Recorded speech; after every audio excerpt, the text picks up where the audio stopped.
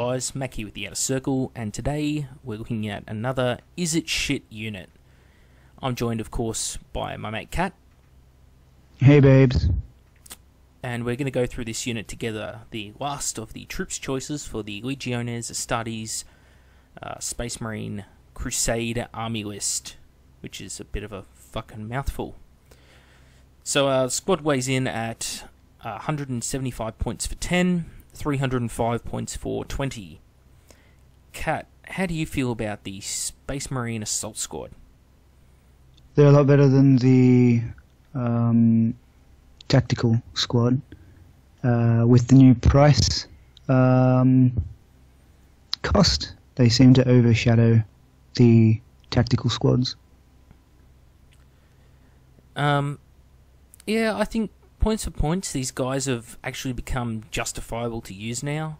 They get a couple of good special rules, you know. They get free hits from Hammer of Wrath. They got hit and run. The jump packs, of course, make them go around reasonably fast. They can also take a power weapon or a hand flapper or a plasma pistol for 1 in every 5 chaps. So that's kind of neat.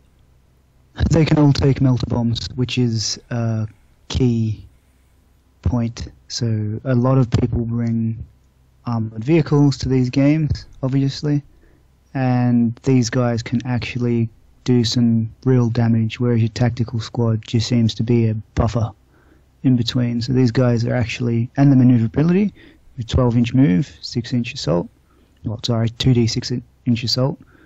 Your average is 7 on that, so you've got a big area of effect, and the fact that you can just leap over big terrain, so you can just be out of sight and then assault a vehicle is huge. I prefer these guys over tactical squads, obviously. With that, there's a few hidden dangers. In marine on marine combat, like when you're having a fist fight, that shit can really drag out. And it's not really about the number of attacks per se, because you're not going to make a huge difference with +1 attack. You know, in a 10v10, 5v5 fight, Marines, it devolves into a pillow fight. They simply just can't hurt one another, and you see like 1-2 casualties a turn, in my experience. So, this is where I like to insert a few clauses. It's Legion dependent how useful these guys will be. You've really got to take the right Legion or the correct Rite of War or the correct headquarters element. Kat, what do you think of that? Yeah, agreed. If you take 10 dudes with just close combat weapons, don't give them any melter bombs, they're obviously going to suck. But if you take 20 of them in any Legion and give 1 in 5 a power weapon, they're going to slice tactical Marines a bit. You can obviously gear them to what you want them to do. I favour them to just go as hunter-killers for anti-vehicle units, and they can obviously take objectives late game, and they have that maneuverability, whereas tactical squads need to usually set up beforehand, and they don't have that maneuverability, so they can't get out of the way of all the anti-infantry crap in 30k, so they can't just hide behind a big-ass mountain and then last turn move 12 inches or fly up the fucking mountain and take it. So you can, obviously, like everything else, you've got to gear them to the role you want them to take. Totally, man. I think a very justifiable tactic is, like, if you're at World Eaters, for example, you'd be insane not to just give these guys fucking chain axes, because it's free. You know, a squad of just 10 of these guys with chain axes, 175 points, you know, don't even have to give them the power weapons, don't even have to give them the special weapons. You're playing against a Mechanicum player and they're running Thalax, they're going to be shitting themselves that you charge them. You know, you charge in with Rage, you know, swinging 2 attacks each, plus the +2 for charging, you know, AP Force and no armor saves for the Thalax. They're going to have a very fucking bad time. Thalax are not cheap points-wise.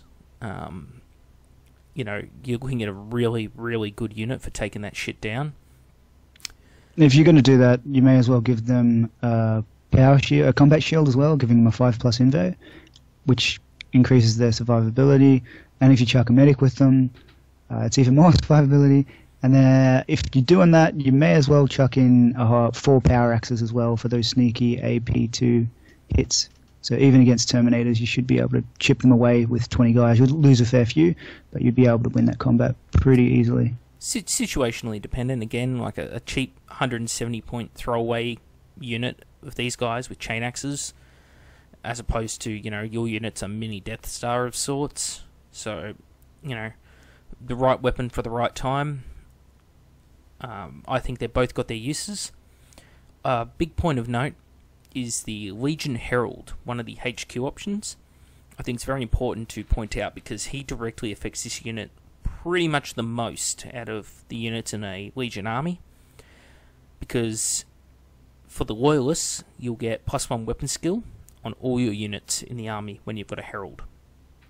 So, again, these guys being in close combat, it really helps to be hitting things on 3s.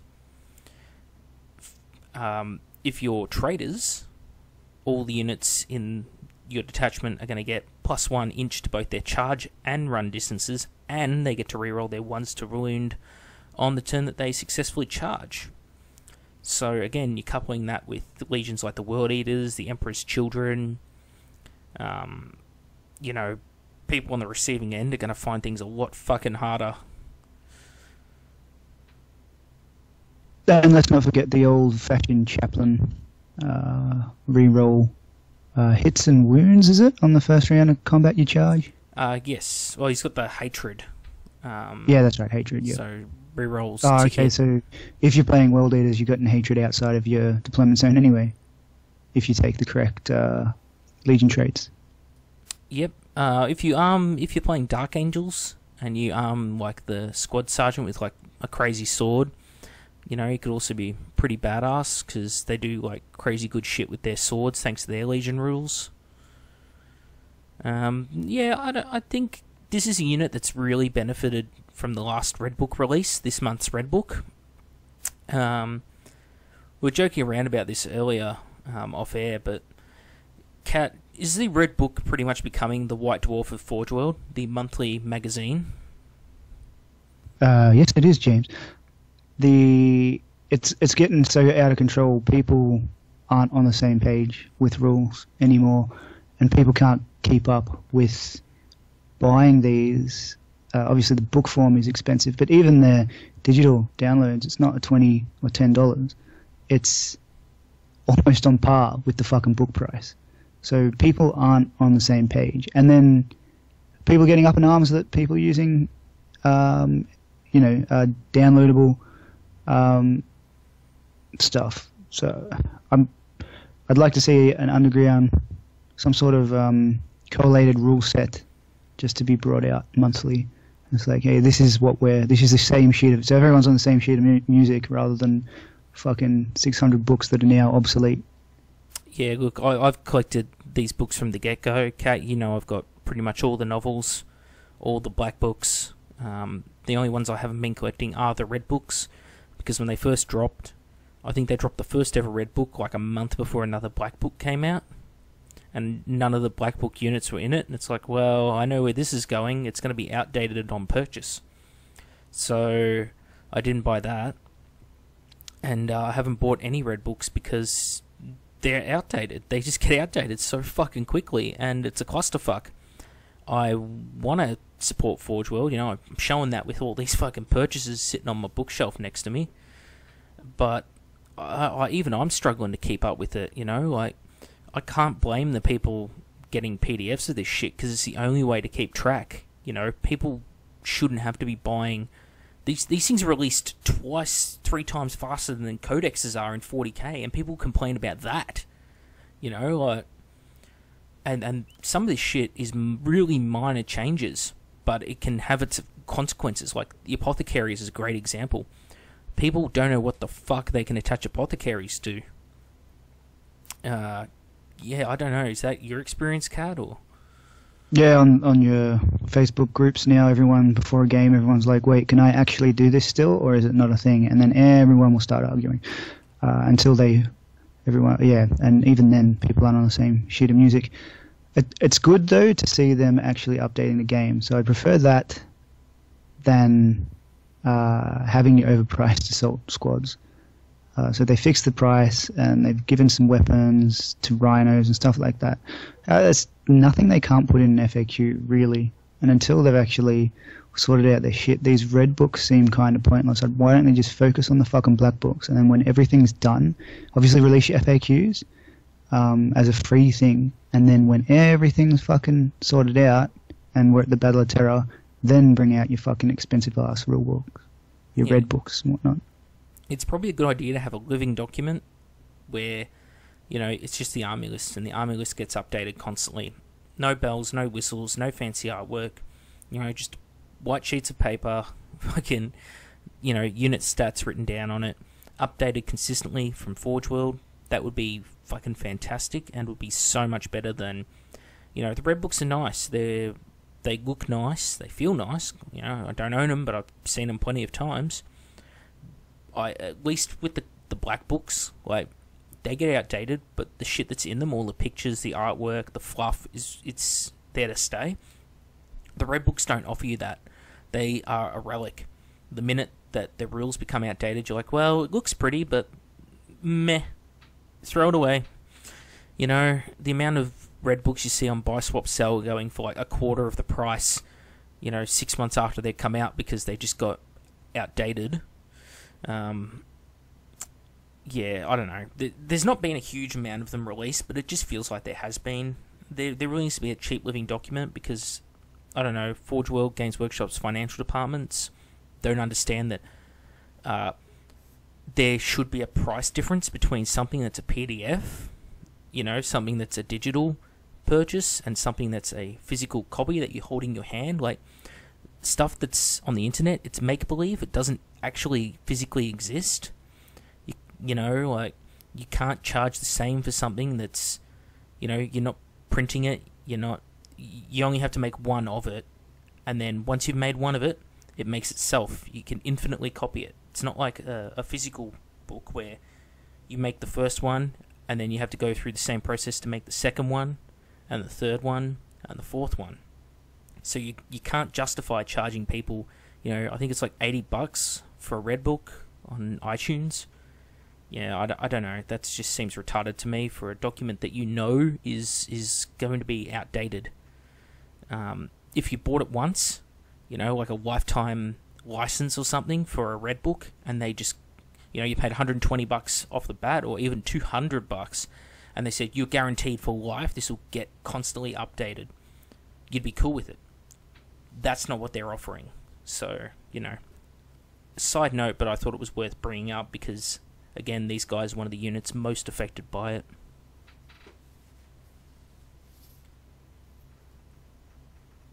Yeah, well, with the data thing, I mean, consciousness is nothing but data, so therefore, just because consciousness is data doesn't mean that it's not physically real, right? But you can rip data, so as soon as someone has that, it gets distributed freely. There is a thing about having a physical book in your hand and you can put it in your bookshelf. There's the difference. What you're talking about with the for $200 for you're guaranteed to get, you know, whatever. I think they did that with they're doing that with games now for getting people to pre-purchase DLC, which I find pretty bad actually, because that means that it doesn't matter what it's like you're guaranteed to get something, maybe, if we decide to make a DLC for this game, maybe. So and it doesn't matter what it is, you're gonna get it. So they could, like, it can be absolute and utter shit and you still bought it. So I'm not a fan of the pre-purchase bullshit stuff. I'm sure a lot of fanboys would be, and they just, you know, there's nothing, for all the fanboys out there, there's nothing wrong with just giving checks or sending a post check to Games Workshop. They'll take your money, and you don't even have to get a product in return. So if that's the way you want to go, just fucking hand your money over to them. So, yeah, Mark, the Legion Space Marine Assault Squads, are we going to say, is it shit?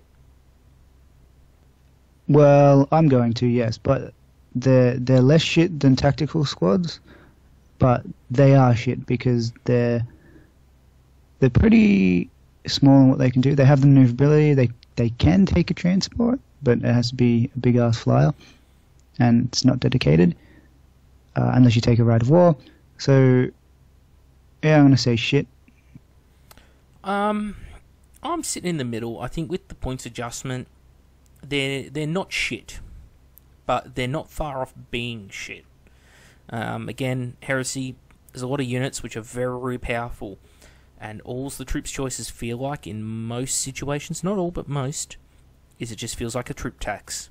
I'm just paying my points so I can get the cool toys. Alright, thanks for watching the episode, guys. As always, give us a like or a subscribe or report us, whatever floats your boat.